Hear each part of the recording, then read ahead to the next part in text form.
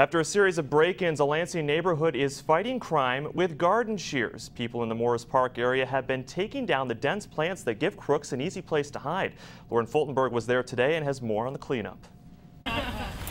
Who knew gardening tools could be crime-fighting tools, too? We just want to make sure that there are no places for bad folks, to hide. A lot of overgrown trees and stuff. When neighborhood president Paul Johns walks through the alleyways, he sees security risks everywhere.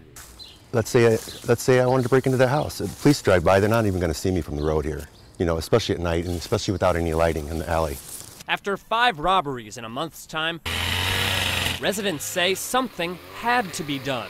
People are kind of freaked out. I sit on my porch with a knife, just kind of waiting, at night when I'm, at home, hanging out. I just want people to not have to feel that way. So Saturday, they took their knives to the bushes. Here's one here that's really bad. In this alley, residents found a streetlight they didn't know was there. I didn't even know this alley existed until now.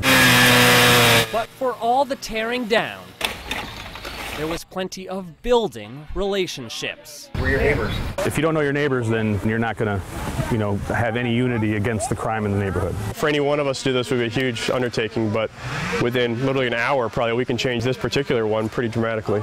And neighbors say they think change is coming. I could go for a walk here and just disappear. Now, Johns hopes the crime disappears instead. In Lansing, Lauren Fultonberg, Fox 47 News. Lansing police have stepped up their patrols in the area after residents complained that officers were taking too long to respond to crime.